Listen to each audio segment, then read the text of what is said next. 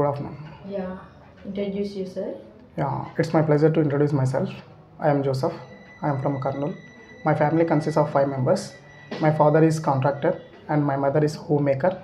I have 2 brothers, and I have completed my graduation with the specialization of electrical or electronic engineering in KVS RIT in Kurnool. During my graduation, I have done my projects, that is investigation on stability of microgrids and logical thinking and creative thinking, and I'm good at all mainframe models like JCL, VZAM, COBOL and DB2.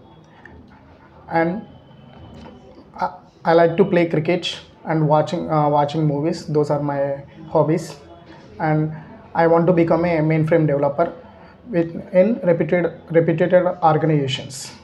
That's it, ma'am. Okay. Can you rate yourself in the mainframe modules like JCL, COBOL, VZM, DB2 out of 5? Sorry. Can you rate yourself out of 5? Rate. Rate yourself. Yeah, ma'am. I want to give 5 rating. With all modules? All models. Okay. Yes. Can we start with COBOL? Yes, ma'am. Yeah, okay. Explain redefines. Redefines. So by redefines, which is one of the memory reducing techniques. So redefines is nothing but we can reuse the already existing of memory. Okay. Yes, ma'am. Which level number we can use and which type of elementary variables or sub-elementary? What are the uses for that? Yeah, redefines we can declare in 01 level numbers and also 77 level numbers and also subgroup level. So we can't declare in special level numbers. Okay. What is the difference between 01 to 49 level number and other special level numbers? 01 to 49 numbers. So 01 level numbers is which is elementary level numbers, and sometimes it will act as group level numbers, and 0 to 49 is a subgroup level numbers. So without main group elements we can't declare the subgroup level numbers. And coming to special level numbers, there is no picture clause. So that is the main differences between level numbers. Okay, how many types of level numbers are there? Yeah, there are 5 types of level numbers. First one is 01 level numbers, which is group level numbers, and also second one is subgroup level numbers from 0 to 49, and 77 is a pure independent level numbers, and 66 it is a renames level number, and 88 is a conditional level, and there is no picture class, which those are special level numbers. Okay, in what case 88 level number we can use? In which case? Yeah, ma'am.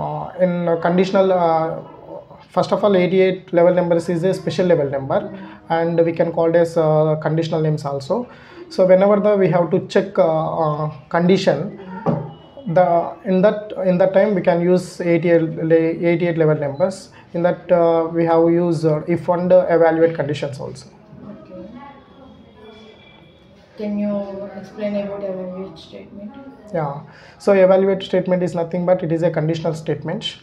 Once the evaluate statement is true, then only the control will enter into the looping statements. One evaluate statement in single evaluate statement we can write 250 to 55 when statements also. So in evaluate statement we can't use logical and relational operators. Instead of those we can use also operator. And also instead of the main advantage is instead of number of if-else statements we can use one evaluate statement. Okay. What is difference between continue and next sentence? Yeah, continuous statement is nothing but do nothing. So which is nothing but whenever we can give after we can give the continuous statement. After the continuous statement we can give the statements which is not working. Next sentence is nothing but after the next sentence we can give the statements or logics. The control directly goes to the after dot of. Explain compilation process in COBOL. Yeah, in COBOL compilation process will take 3 steps. One is develop the program, another one is compilation and execution. So once we can develop the program or we can write the program in COBOL sheet, after the developing the program, then we can compile that program. In compilation having 2 steps. So by using compilation to check the errors, and also in that we are using 2 utilities. So the utilities are IZY CRCTL and IEWR or HEWL. So when that program input of the IZY CRCTL, that will gives the object code. So that object code as take input of link edit, that in that link edit having IEWL. So that link edit will give the load modules, and that load modules as an input of execution. In that execution we can give the two inputs, one is load module, another one is the program name. Okay, difference between subscript and index. So subscript and index, those are used in occurs and arrays concepts. So by using subscript to define the position particular element in the table, and index is nothing but it is also used to define the number of disposition of particular element in the array, and also index is represents the both position and memory for the elements. Where you can declare the index value? Index values. So index values we can declare in after working storage section. So after the declaring occurrences, then only we can declare the index variable. That index variable we can't declare in working storage section. Okay. Yeah.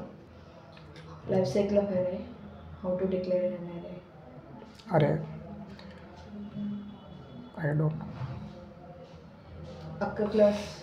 What is the purpose of using occur class? Yeah, by using occurs class we can define the position of the particular element in the given table. So by using occurs class we can differentiate the normal variables and occurs variables in working storage section, and also by using position we can declare or we can differentiate the normal variables and occurs variables in the procedure division.